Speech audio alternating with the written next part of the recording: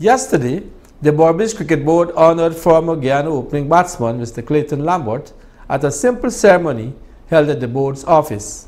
Nareem Ali reports. The Berbice Cricket Board, during an awards ceremony, honored former Berbice captain Mr. Clayton Lambert yesterday, December 27th, at the Berbice Cricket Board's office at Charlotte Street, New Amsterdam. This was done to recognize Mr. Lambert's contribution to cricket in Berbice over the years. Assistant Secretary Mr. Amir Rahman highlighted some of the achievements of Mr. Lambert's cricket career. Lambert, like Fredericks and Machen, was a Berbician born in Islington in February 1962. He was a bulky, muscular player who had an unorthodox, somewhat ungainly stance, not found in the coaching manuals, and described by some observers as crab-like and in-your-face. He stood square or front-on with his legs splayed and his shoulder pointing in the direction of mid-wicket, with all three stumps exposed. He has represented West Indies in 5 tests, scoring a total of 284 runs, with an average of 31.55. He slammed 1 century and 1 half-century, and a career best of 104. He scored a total of 407 runs from 12 ODIs, slamming 1 century and 2 50s, which included career best 119. He averaged 33.91.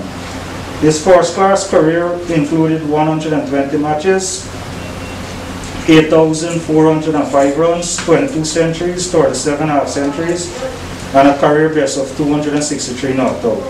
He ended his first-class career with an average of 42.88. He played 91 list A matches, scoring a total of 2,624 runs, with 4 centuries, 14 half-centuries.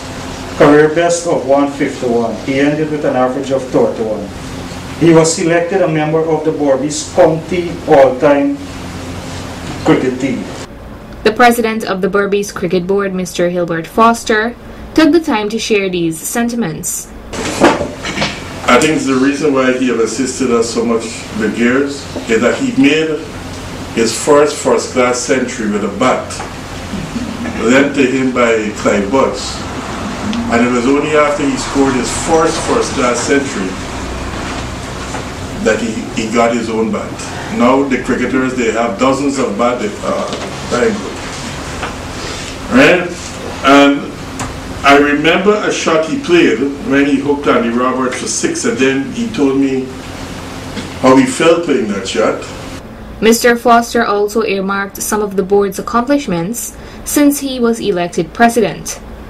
After receiving the awards, Mr. Lambert expressed thanks to both the Berbice Cricket Board and the Rose Hall Town Newton Sports Club for recognizing him. It's great to receive the Tribute of Hero trophy from Berbice. Mr. Foster explained to me that it's the highest award that's awarded to anyone, and that really made me feel privileged. Also, the Dolphin Award of Excellence from Rose Hall. I'd like to thank the members of Rose Hall for seeing me in that light. I know my mom used to sacrifice things to just get me white short pants, not long pants, you know, and then eventually if you get a long pants, it's a privilege. But most times you play school cricket and stuff is white short pants.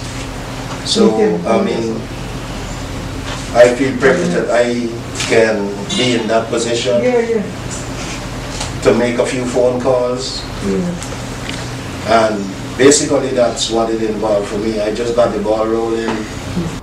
Congratulations to Mr. Clayton Lambert on this achievement.